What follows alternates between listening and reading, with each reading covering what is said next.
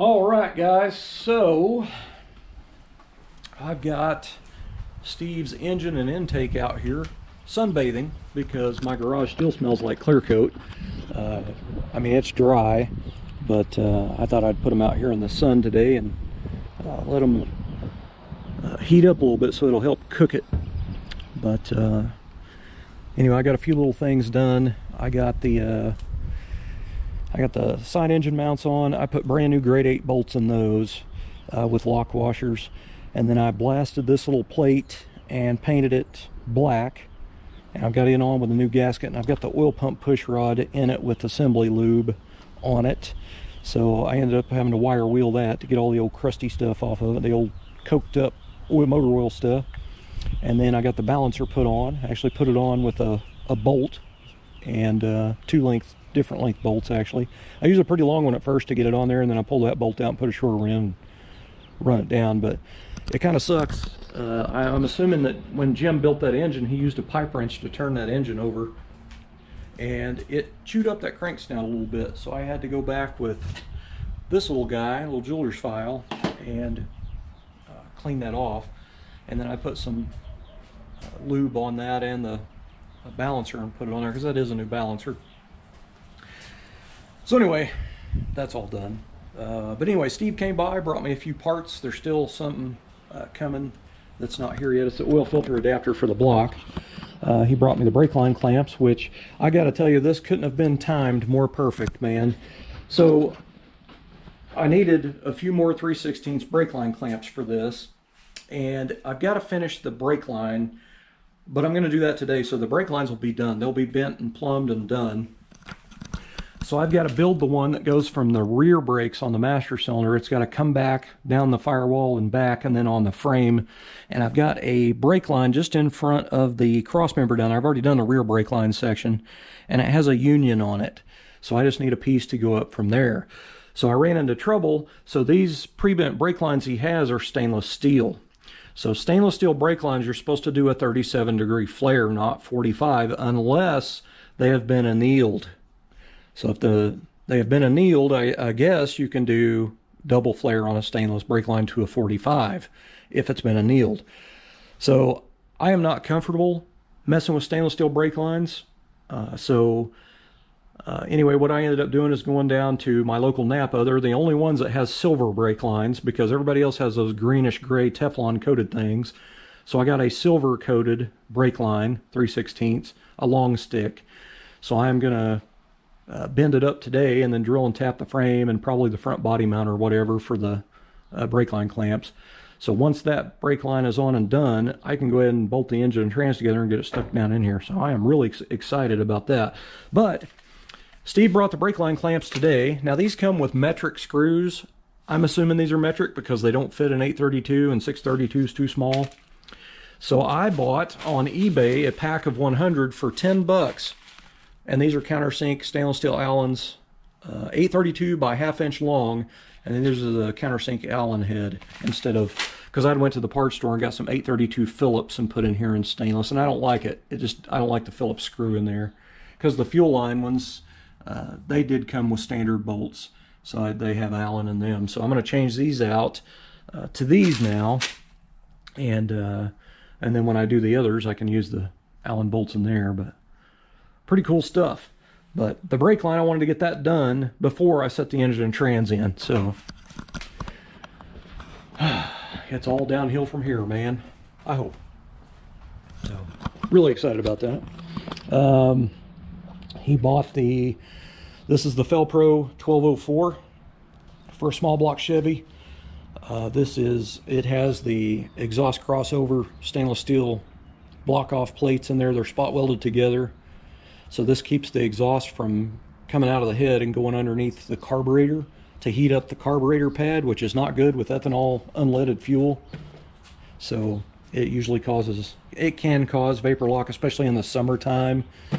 So anyway, I usually use this style gasket, and I use the Phenolics carb spacer, a small one, thin one, and I don't have vapor lock issues anymore, even running the old cheapy ethanol, 10% ethanol unleaded fuel. So anyway, brought me those, which I'm not going to put the intake on today.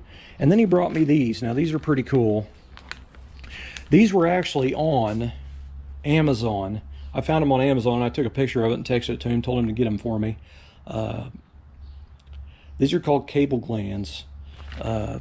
Bulkheads. I mean, they're called a few different things. But anyway, that was a pack of 4 and they were like 10 bucks. You can get a pack of 2 for like 7 or 8 bucks, but that was a pack of 4 for 10 and with free shipping, so I thought that was a pretty good buy.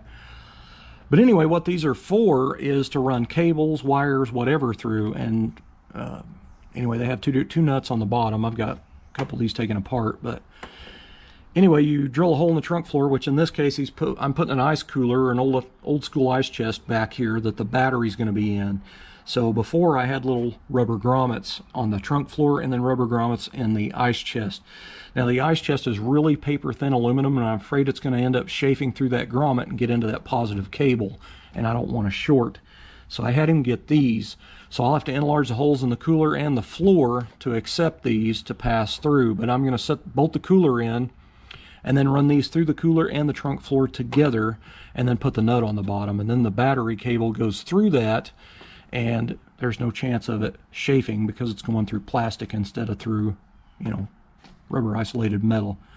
So they have, this is the top right here that this dome nut goes on. Now there is a rubber insert right here that goes in there, and when you can see how this is cut all the way around. When you tighten this nut down, the further down you tighten it, the more it goes down to the battery cables. So anyway, these are just really neat. But anyway, they bolt on, and I'll be able to put them in through the cooler and the trunk floor, and the battery cables will go through that.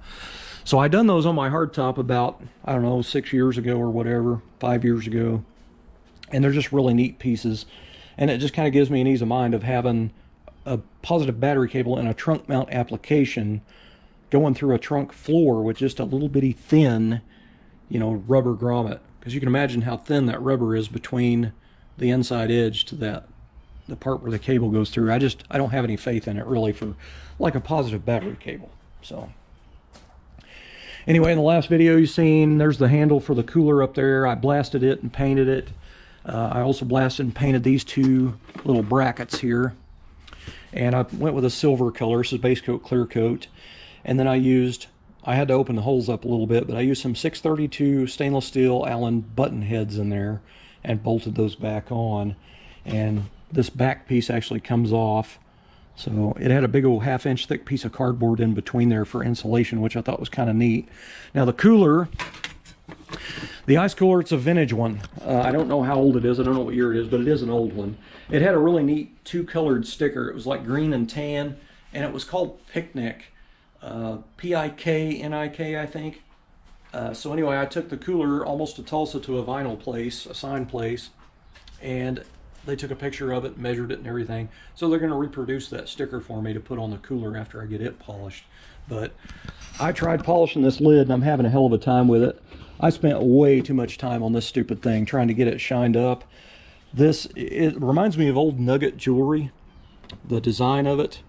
So when you go in here and try to buff this or polish it, the compound gets stuck down in those crevices, and the only way to get it out is to scrub it out with a toothbrush, and it just ended up kind of dulling it back out. It's a lot shinier than it was, but I can't get a mirror finish out of this. So I tried doing it by hand. I tried using a wool little mini 3-inch pad on an air buffer with it. I even tried low speed, and it just ends up putting the compound down in there. It's just a pain in the butt. So anyway, not too happy with the outcome of it, but it was completely dull gray, and at least now it has a little bit of a shine to it, but it'll still look pretty nice.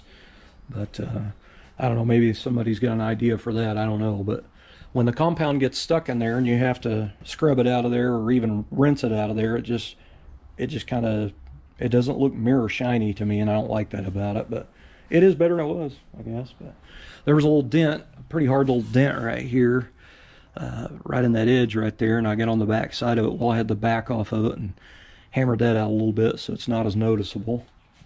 But it's kind of amazing when you work on stuff, and you guys know this, when you work on stuff and you're doing little detail stuff, it's amazing how much time you can wrap up in one little part.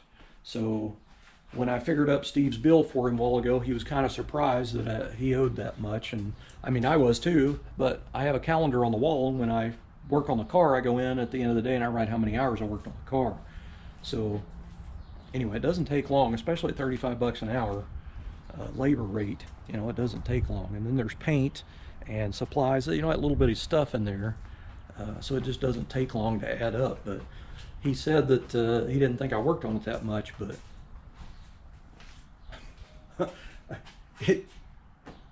I don't know. I feel bad, but it's not like I'm trying to get it over on him, you know what I mean? But anyway. So I got the gas tank in the car. It's bolted in. The only thing left is cutting the fuel line and flaring it and bolting it to the sending unit, which I want to get the car up on ramps. I want to get the front suspension on, then put it on ramps, then I'll get under there and do that. Because right now it's just too low to the ground. I don't want to have to get under there with a flaring tool and all that kind of crap. I did put his taillight assembly back in. I had that out because I pulled the wiring out when I coated the trunk. So anyway, now I'm to the point where brake line, get it put on. I'm going to put the front pump seal in the transmission and then bolt the engine and trans together and get them in the car. So I'd like to get that done today because I think we got rain for the next 2 or 3 days here. So today's like the last day I'm going to get to work on it. Oh, what else? What else? I don't know if I mentioned it. That front pump seal that I had for a 204R that I bought a couple years ago, brand new, this 4950 national number does interchange. It's the same exact number for 704, so he doesn't have to buy a front seal. I have one. I'd rather go ahead and use this instead of it just sitting in a drawer over there. You know what I mean? So might as well use it. But the tail shaft seal in the trans, I put it in when we was doing the drive shaft on his car before the car came here.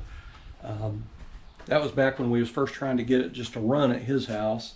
So I ended up having to take the drive shaft to the drive shaft store in Tulsa and have it, I think we had it cut down and balanced, I don't remember.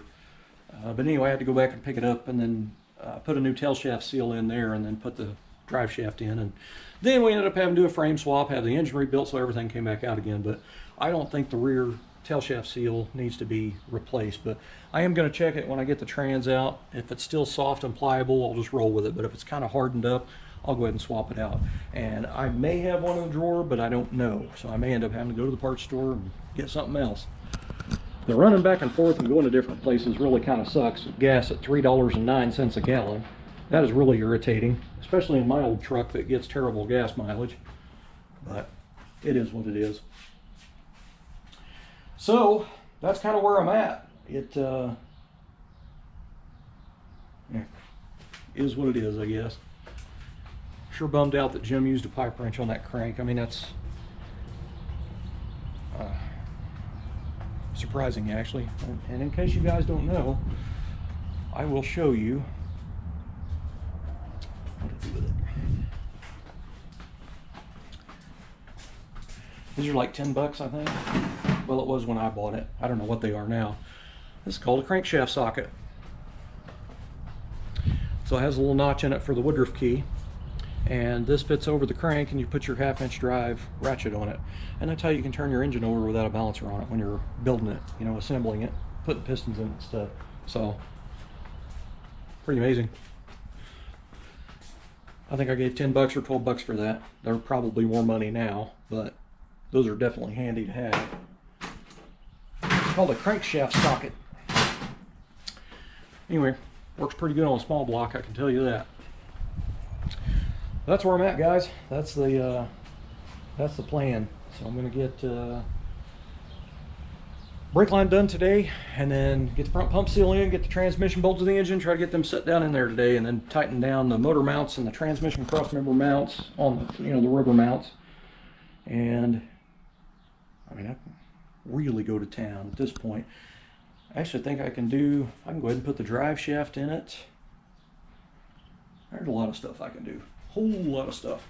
So now it's just pretty much bolting stuff together. I don't know that there's any major painting stuff to do. If there is any painting left, it'll be like little spray paint things, but I don't think I have any more sandblasting to do. I say that, and then, you know, something else will come up. But like the fuel pump here, this is a, you know, just a made in China replacement small block Chevy fuel pump, and this is, it looks oxidized, like rust on it, and this is aluminum, so I don't understand that. So what I think I'm going to do is use a little brass wire brush and clean that oxidation off there. I'm going to mask off the gold CAD on there, and I'm going to spray that housing with just aluminum engine paint, spray paint that I have, that Duplicolor. I have some, it's aluminum is what it's called for the color. So anyway, that way it won't do it again. That's kind of weird that aluminum rusts, huh? So, crap, I'm going to get to it. Stuff to do. Thanks for watching. All right, the brake line is just about done. So I've got it to where it, I got a couple clamps in it. It's up toward the top of the frame rail, and nothing's touching the frame rail, but it's coming out. I did some lazy bend, so it wasn't such a hard 90-degree bend. But anyway, I kind of made it a little bit broad there, and then I drilled and tapped the body mount right there, and I put a clamp on there, and I'm actually going to do it up a little higher too, but it's basically, I'm trying to hide it as much as I can. I mean, it sticks out because it's silver, but anyway, I kind of followed the body line contour up there, and it'll end up being like that. I think that looks pretty cool, but I've got to file this flat, clean out the flash inside right there, and then put a double flare on it. So I've got to pull the line back off, so I got to pull my clamps out. And then I'll go back in and reinstall it, bolt all the clamps down, and then drill and tap the frame for another clamp up here, and then hook it up. So after I get this done here in a few minutes, all of the front brake lines and the rear brake lines are plumbed, as far as plumbing wise, other than bolting the calipers on. So, but like the hard lines are done. So that's pretty awesome. I'm pretty happy with that. It, you know, hiding it up behind that rolled edge of that front body mount in behind it, I think it kind of hides it a little bit. It's not so sticky outy, kind of like these are. These are pre-bent, that's the way they came. I mean, I'm not gonna be able to do much with that. I'm gonna try to find a double separator. It's like two separators in one, and put it on the two lines down there close to the front of the steering box so they have a good separation. It's not touching the steering box, and it's not touching the A-arm, but they look like they're almost touching there at one point, so I want to kind of separate them a little bit so they don't rub each other. So that's pretty awesome. So I've got to get my new flaring tool stuck up here in my vise, but I need to get in there and pull all that out. I've been in and out and in and out and in and out, if you could imagine. And then drilling and tapping, laying on your back is not fun, but I got it done.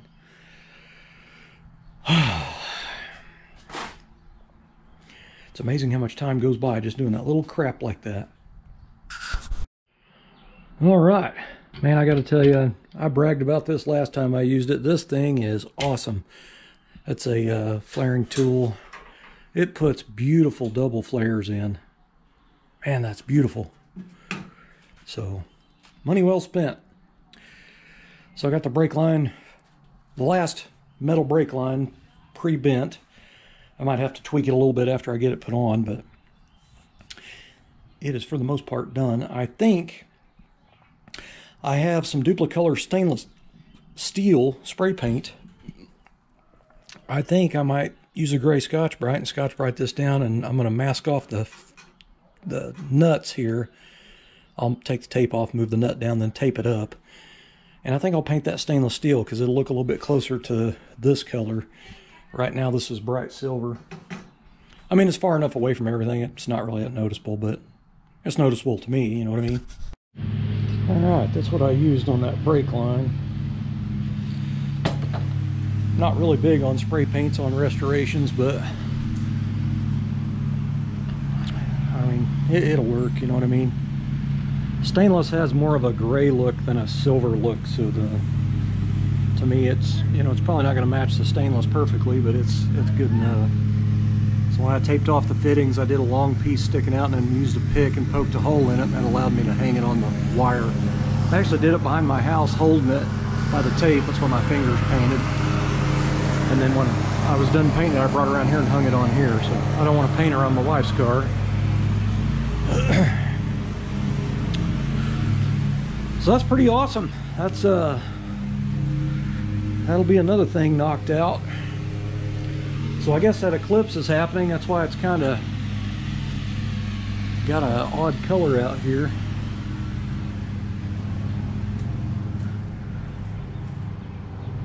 I guess said, I don't know how to.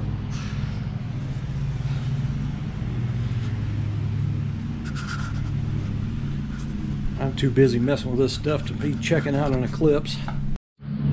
While I'm waiting on the paint to dry on the brake line, I'm going to start working on reassembling those brake calipers. So when I took the rubber hoses off the front, they only had one copper washer on. It's supposed to have two, one on each side of the hose. And I've got a bunch of them. There's even some scattered out through there. So anyway, I'm going to put a couple of them out here. That one's got overspray on it, looks like. Anyway, I'm going to use some acetone because this is zinc or cad plated, and when they painted the calipers, they've got a little bit of cast iron gray spray paint on this, so I'm going to try to wipe that off.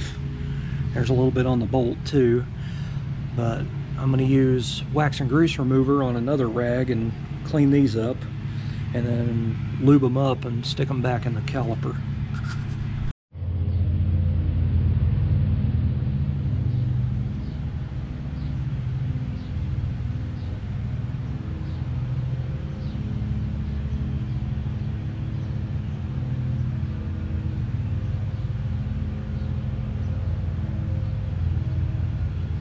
So a little bit of acetone and it made that look brand new again.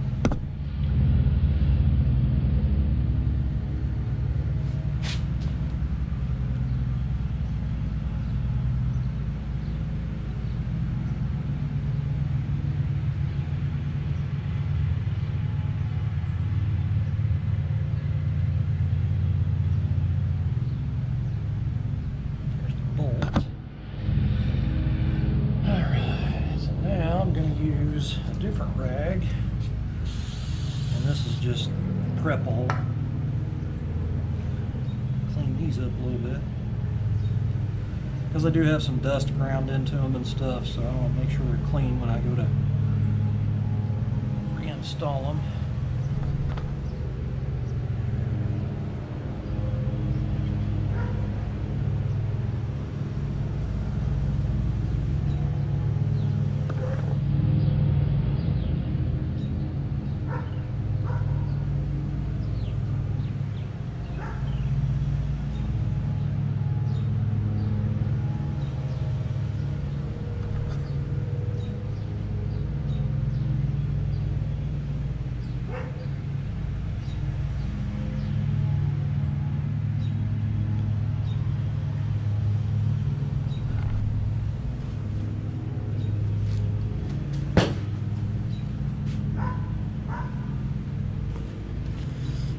So here's the calipers that I painted the other day.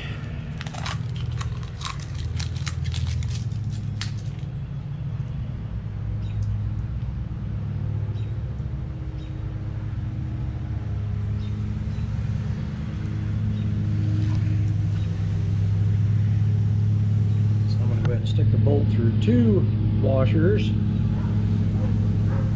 Just going to run it in a little ways, and that way when I go to hook the hose up, the washers are already there for me. The vacuum cap I stuck in this end. The bleeder. If you're ever doing brake calipers or disc brake conversion on the front of a car, and you pull the two calipers out of the box, make sure when you put your caliper on the front, the bleeders are up. Don't put the bleeders down because you'll never get all the air out of it. Make sure the bleeder's on the top.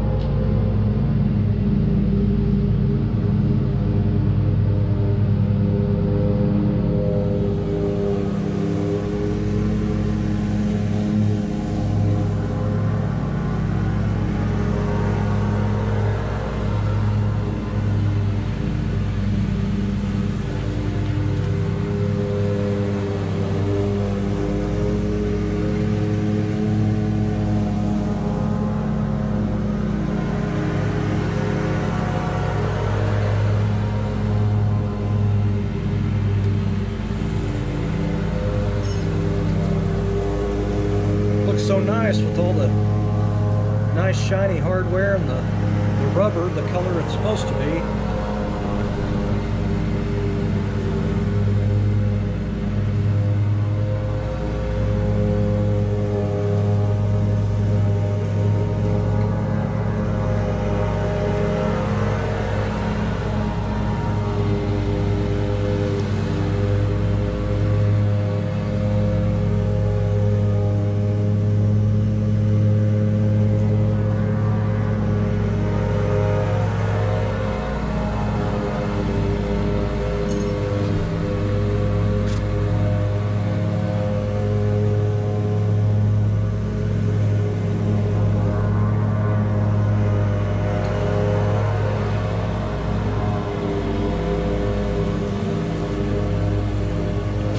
Got an O-ring in that one. I even have my glasses on. I'll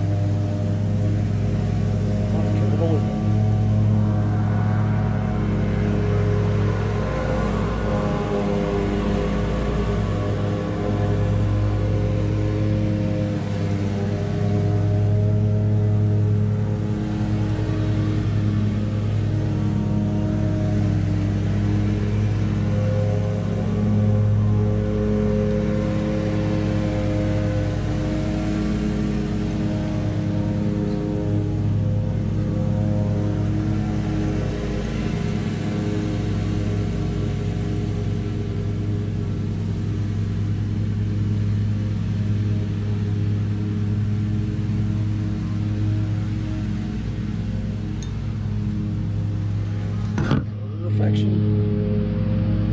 Nice.